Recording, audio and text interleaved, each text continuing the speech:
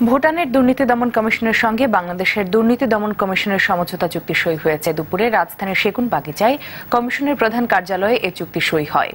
দুদক chairman Iqbal Mahmud ও Bhutan এসিসির chairperson miss কিনলে ইয়াংজুম নিজ নিজ দেশের পক্ষে চুক্তিতে সই করেন। এ সময় তারা আশা করেন দুদেশের অপরাধীদের কৌশল নির্ণয়, আইনি বিচার প্রক্রিয়া ও অপরাধীদের দমনে এ চুক্তি সহায়ক হবে।